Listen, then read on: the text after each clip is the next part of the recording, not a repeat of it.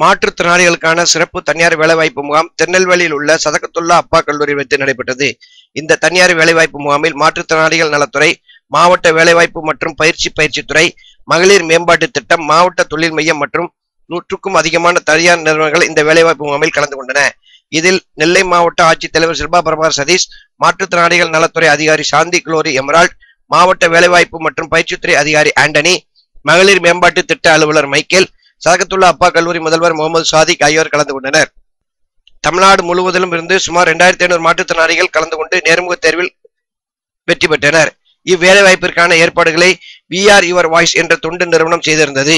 Reliance அறக்கட்டளை மூலம் தமிழ்நாடு மாநிலம் முழுவதும் உள்ள மாற்றுத்திறனாளிகளுக்கு வாய்ஸ் மெசேஜ் மூலம் தகவல் அனுப்பும் நிகழ்ச்சியையும் மாவட்ட ஆட்சித்தலைவர் சில்பா பிரபாகர் சதீஷ் தொடங்கி வைத்தார்.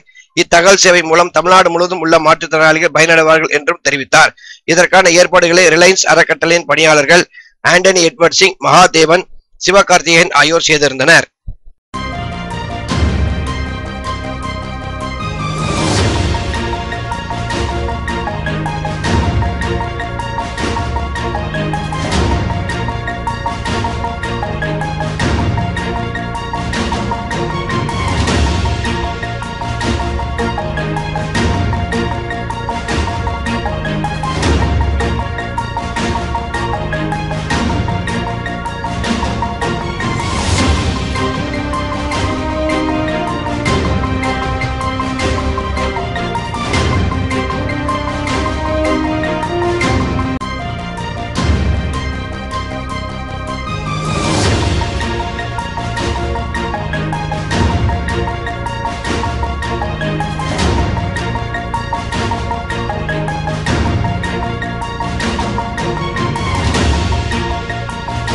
ஆண்டனி எட்வர்ட் சிங், ரிலையன்ஸ் அறக்கட்டளையில் வேலை பார்த்துட்ருக்கிறேன்.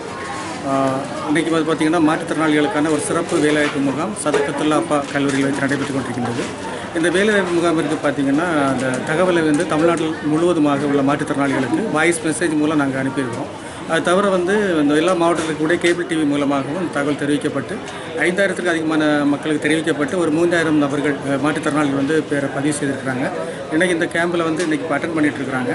இந்த ஒரு நிகழ்ச்சியில் பார்த்திங்க அப்படின்னா இன்றைக்கி இந்த மாற்றுத்திறனாளிகளுக்கான தகவல் அனுப்பும் திட்டத்தை நம்மளுடைய மாவட்ட ஆட்சித்தலைவர் இனாகரேட் பண்ணி தொடங்கி வச்சுருக்கிறாங்க. நான் இந்த ரிலையன்ஸ் அறக்கட்டளை மூலம் பார்த்திங்கன்னா மாற்றுத்திறனாளிகளுக்கு மட்டும் இல்லாமல் விவசாயிகள், மீனவர்கள், மாணவர்கள் எல்லாருக்குமே தகவல் சேவை மூலம் நாங்கள் தகவல் அனுப்பிட்டுருக்கிறோம். இந்த தகவல் மூலம் அவங்க பயன்பெற்றுருக்காங்க. இந்த கேம்பு இப்போ இன்றைக்கி ஜாப் ஃபேரில் பார்த்திங்கன்னா நிறைய பேர் அப்பாயின்மெண்ட் வாங்கிட்டு போகிறாங்க.